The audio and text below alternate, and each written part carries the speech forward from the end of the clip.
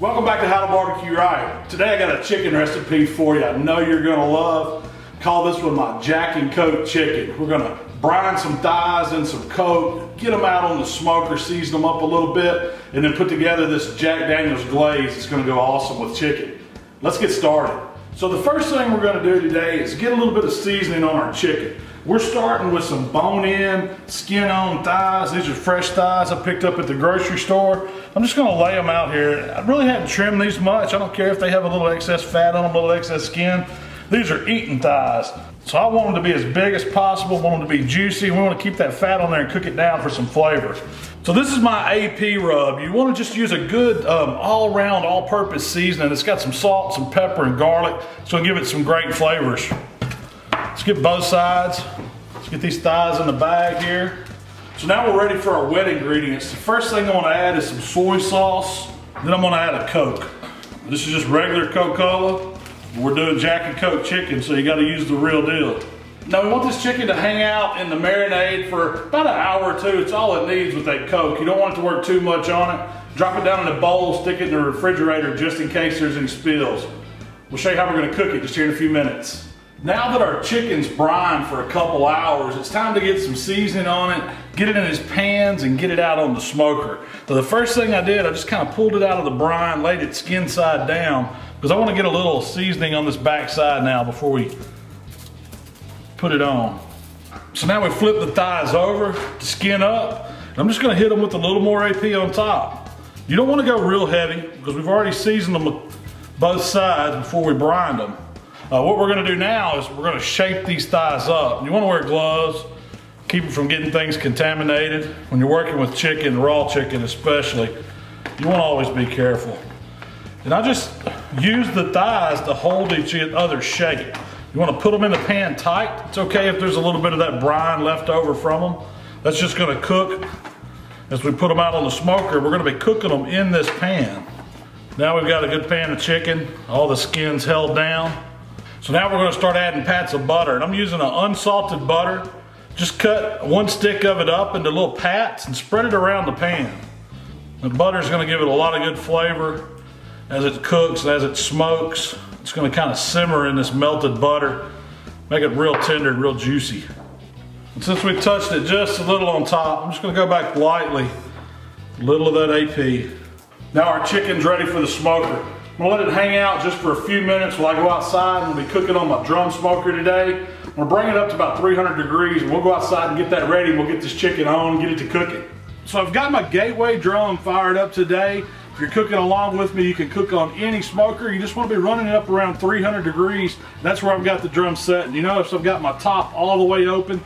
I've got my side vents, just a good crack on each side. That sets 300 degrees perfect on one of these drums. I'm burning a good lump charcoal with a little bit of cherry smoke. You don't need a ton of smoke for chicken, but you do need that 300 degree temperature to get that skin right. Let's get this chicken on.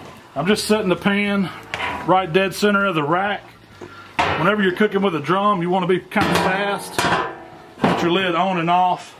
That way your temperatures don't change much. They'll bounce right back. All we've got to do is hold this cooker steady, 300 degrees.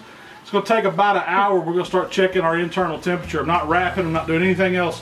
Just letting it smoke in that pan with that melted butter. It's going to be delicious. We're going to go inside. We're going to put together that Jack Daniels sauce we're going to glaze this chicken with.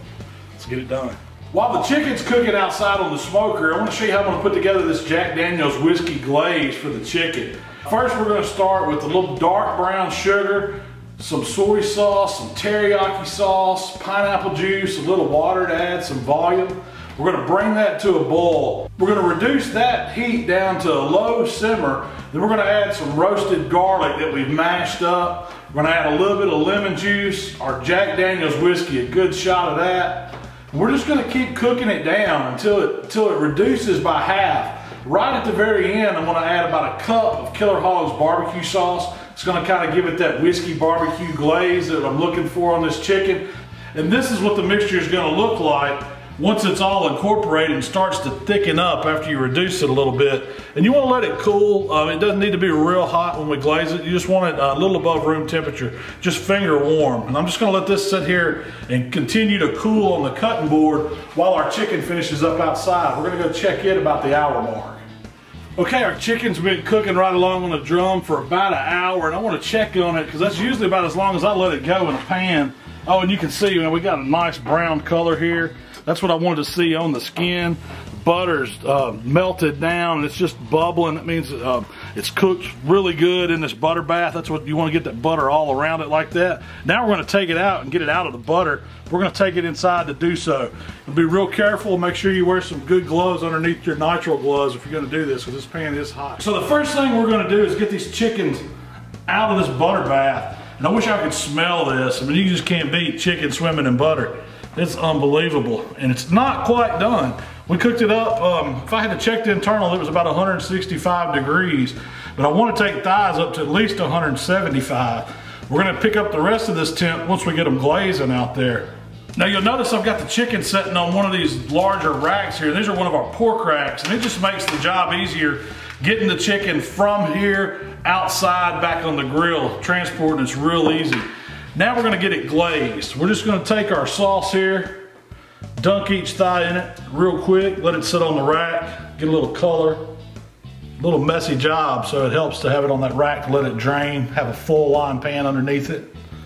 So we've got all the thighs dumped in the glaze. Now we're gonna take them back outside and finish them off over some heat. Let's get back out to the cooker.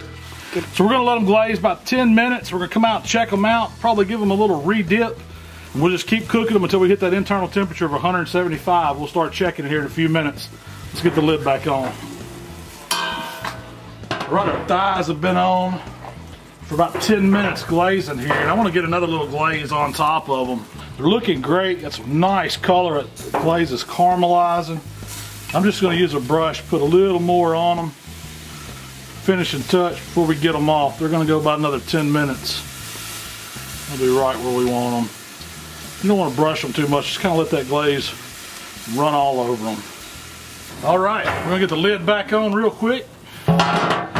Another 10 minutes, we're going to come out and check the internal temps. We should be just right on these Jack and Coke glazed thighs. All right, we've done our final 10 minutes of glaze on that second little brushing of it.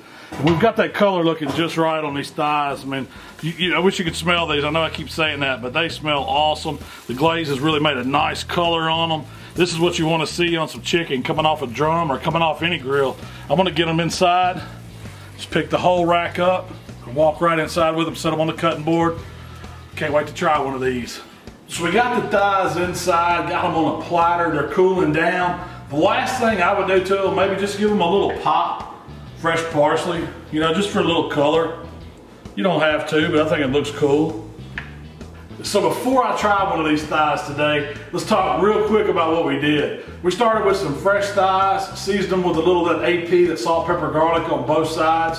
We got them in a Ziploc bag, poured in a bottle of Coke, about a quarter cup of soy sauce. That's all that was in that brine. Let them go about 2 hours in the refrigerator. We brought them out of the refrigerator, seasoned them again, just lightly on both sides, got them shaped up and in a metal pan, ready for the grill. We cut up 1 stick of unsalted butter, placed it all around the pan, and we got them out on a 300-degree grill. A little bit of cherry smoke going. They went 1 hour in that butter bath, just cooking, just getting happy, cooking all that butter flavor in them. That's what made them nice and tender. Then we put our sauce together.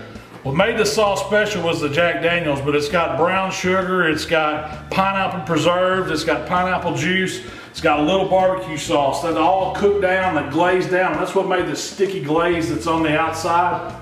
We cooked them about 10-15 more minutes after they come out of that butter, and this is what we have, and I can't wait to try one. I'm gonna go right in here and get one of these thighs here. Ooh, these jokers are still smoking hot. Let's cut a bite off here, see what we're working with. I'm going for all that. Look how juicy it is, cooked through and through. Wow. That Jack Daniels glaze has got some awesome flavor. It's sweet, it's a little bit tangy, and you can pick up some of that caramelized notes of the Jack Daniels. It's not too strong at all. That's an awesome flavor. That chicken's juicy, it's moist through and through, but it's cooked perfect. I mean, you can see there's no pink. It's just all perfectly cooked, even on bottom. It's got a nice texture. It's got really, really good grill notes from that barrel being over those coals and how it drips down when it's glazed, and it gives it a nice flavor profile there at the end. You gotta try this Jack and Coke chicken the next time you're firing up the grill. I promise you're gonna like it. Hey, if you want to find out when we're putting out these videos, go ahead and subscribe to the channel. It'll send you an email and let you know when we put them out. We're going to be doing them all year long. You can also hit us up with the questions on Facebook and Twitter. We'd love to answer those. We'll see you next week.